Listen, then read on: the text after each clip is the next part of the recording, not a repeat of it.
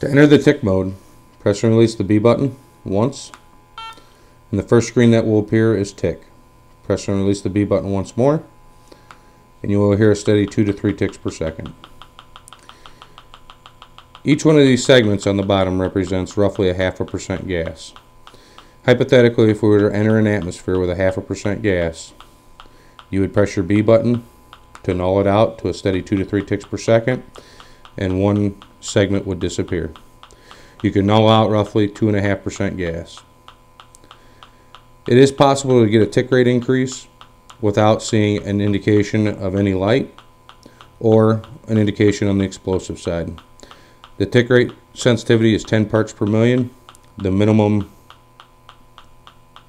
explosive that you can see is 2% LEL, and your low light does not come on until 5% LEL. So we will demonstrate a tick increase with no light indication or explosive indication.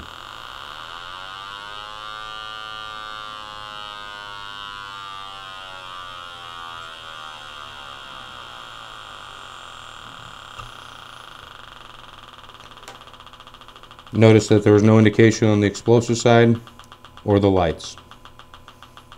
To deactivate the tick, press and release the A button once, and the tick will turn off. You're going to sweep around the fittings, around the union, and an increase in tick would indicate a gas presence.